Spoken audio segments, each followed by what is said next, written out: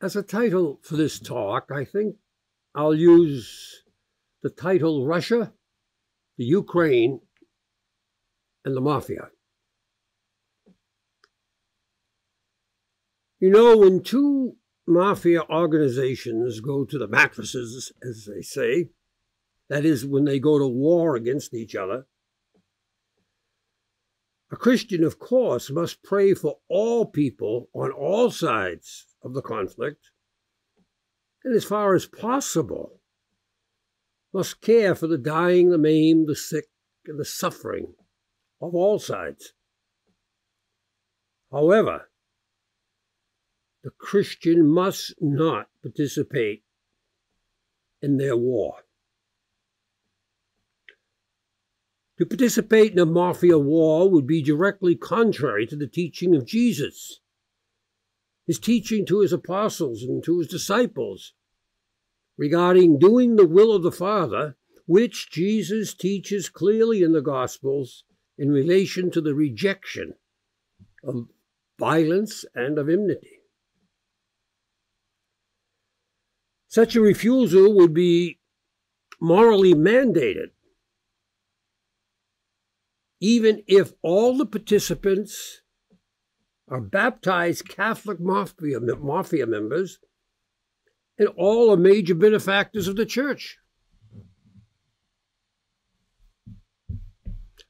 A Christian simply cannot, go to war for one or the other of the mafia families or organizations that have gone to the mattresses.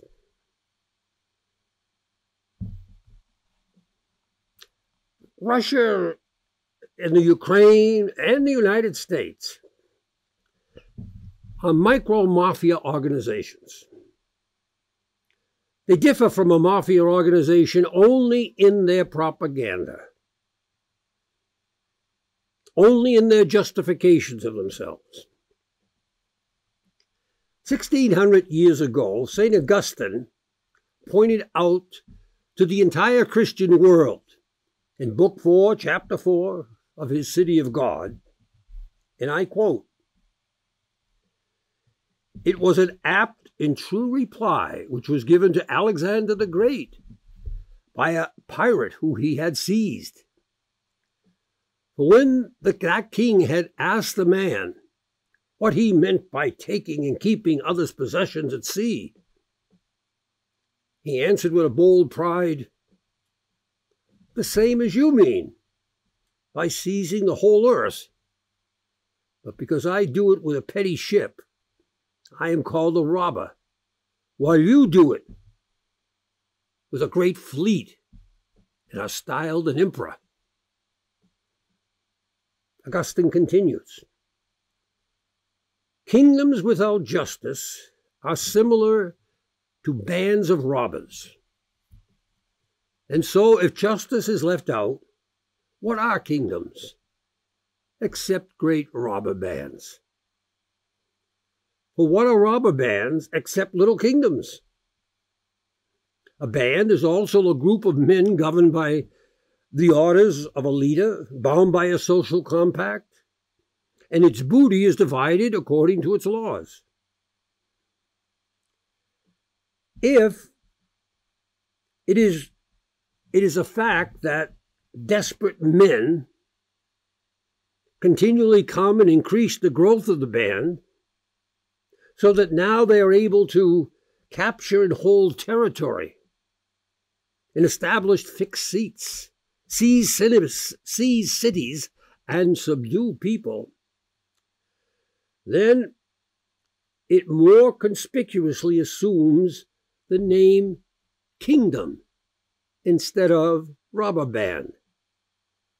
And this name is now openly granted to it, not for any subtraction of its rapaciousness or its violence, but by the addition of impunity.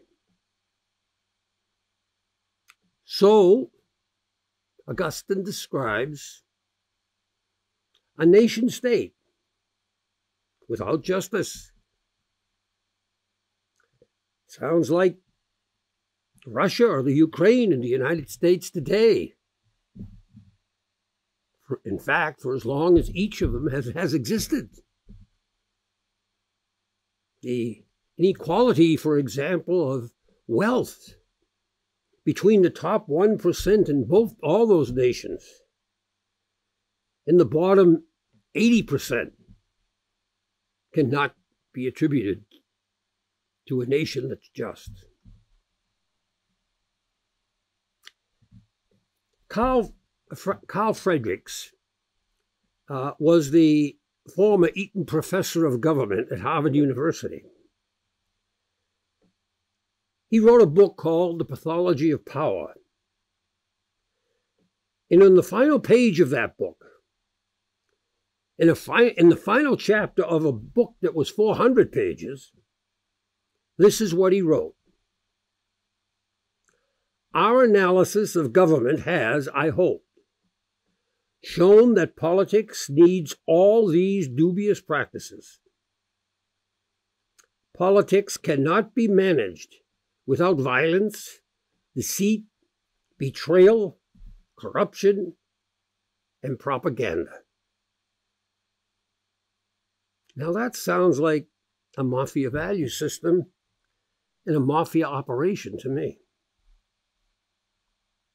But 100 years before Friedrichs, Leo Tolstoy, speaking of the nation state, put it this way, quote, in spite of the unceasing efforts made by men in power to conceal this and ascribe a different meaning to political power, it is the application of a rope or a chain by which a person will be bound and dragged or whipped, with which he will be flogged, or of a knife or an axe, by which they will cut off his hands, his feet, his ears, and his head. Or the threat they will do this. And thus it was in the time of Nero and Genghis Khan, and thus it is now today, even in the most liberal of governments. Close quote. Again, this sounds like a mafia value system and a mafia operation to me, even though Tolstoy is talking about government, states. So let's think of something here a bit. The word mafia, like the words nation and state, is a sociological term. It's a sociological category, a sociological abstraction. It, like the state or nation, possesses no center of personality from which to think or to act or to choose. Wars, whether mafia wars or nation-state wars, are not caused or started by the mafia or the state, but only by human beings, because only human beings can act, think, and choose. The mafia, the state, is an intellectual abstraction. It cannot kill people, abuse people, maim people. And so it is in every act of war, each and every act of war. The mafia or the state kills and maims nobody. Only the individual human being, acting alone or in concert with other human beings, causes the death and the suffering in war. To say the mafia did this or Germany did that is to replace the concrete with the abstract. Back at the beginning of the 20th century, the Russian philosopher Nikolai Berdyaev wrote, The greatest sin of our age is replacing the concrete with the abstract. To say the Mafia did this or Germany did that is to replace the concrete reality of John killing Jim or Jane maiming Joan with an abstraction. The Mafia or Germany, which intrinsically has no ability to act, think, choose, feel, taste, smell, hear, or touch. A concrete living human being kills, and a concrete living human being dies. A concrete living human being maims, and a concrete living human being is maimed. Not the abstract word Mafia or Germany. The abstract word can neither kill nor die. Now, this is not to say that words in themselves, as abstractions, cannot motivate and encourage human beings to act one way or another. They most certainly can. But it is always and everywhere only the individual human being who acts, for example, that kills or maims another human being in war. Germany doesn't do it. The Mafia doesn't do it. If a person thinks that giving his or her life over to a mini or uber mafia organization, or killing for or dying for a small time or big time mafia operation, is the way for him or her to live and to die, so be it. Many have. This is his or her personal choice.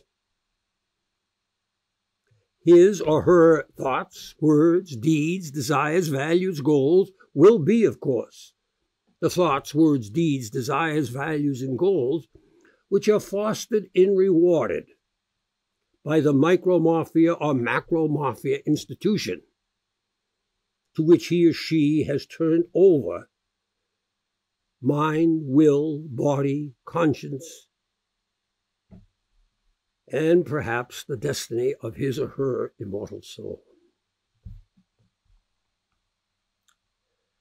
However, to be faithful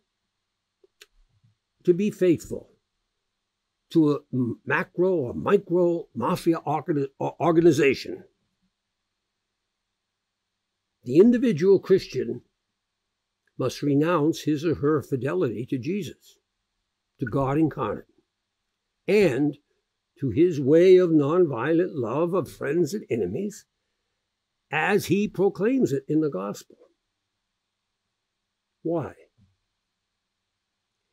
Because contradictory demands placed upon a person, both of which must be met at the same time, dictates by the very structure of human existence that only one can be chosen and the other must be rejected. Where there are two masters in the moment, to choose one is to renounce the other. No amount of esoteric, theological, moral doublethink can alter this either-or fact of human existence,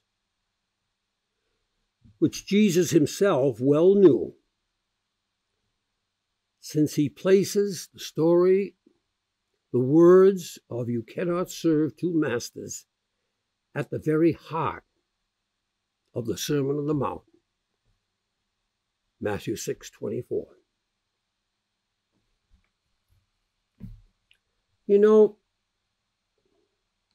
66% of the human beings in Russia are Christian. 71% of the human beings in Ukraine are Christian. 70% of the human beings in the United States are Christian. 99% of the human beings in the Mafia are Christian. Which Mafia organization is engaged in a just war is an absurd and fanciful question. The leaders of Mafia organizations have no concern whatsoever whether their violence is justified or unjustified, and their membership has even less concern. What could be an eternal life or eternal death question for Christians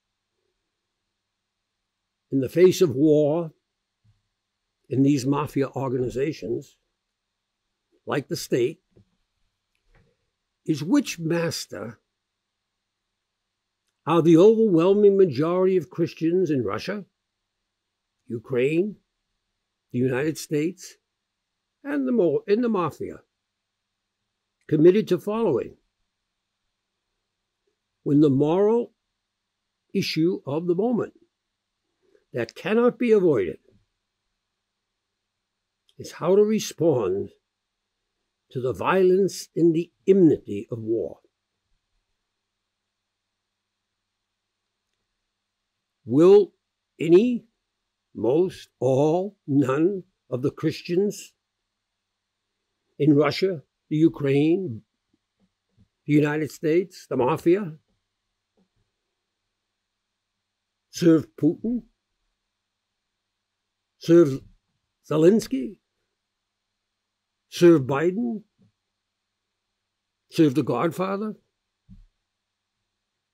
or serve Jesus?